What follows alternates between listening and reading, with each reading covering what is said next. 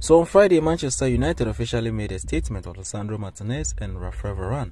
Fully read the votes, the Bacha will be out until the end of the season. His season is over, simply put. For Varane, he will be out for a few weeks, according to the portals. Now, the fact that we will be reduced to our infamous pair of Maguire and Lindelof becomes a hard pill to swallow.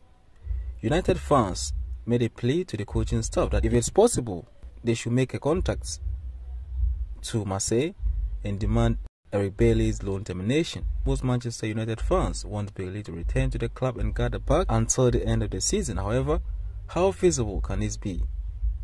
Similarly, this wouldn't materialize. This wouldn't be possible, I'm afraid. If Luke Shaw is fully fit, I reckon he returns to the back with the skipper, Harry Maguire. This is what I see happening. We've seen this already this season, and it is bound to be continued, all things being equal. Voices for Eric Bailly to return to the club should be calmed, I think. We will need to bear what we've got under our disposal. It's rather unfortunate, but it is what it is.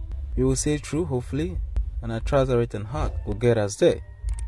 I'm out. Thanks for watching, and thanks for your time.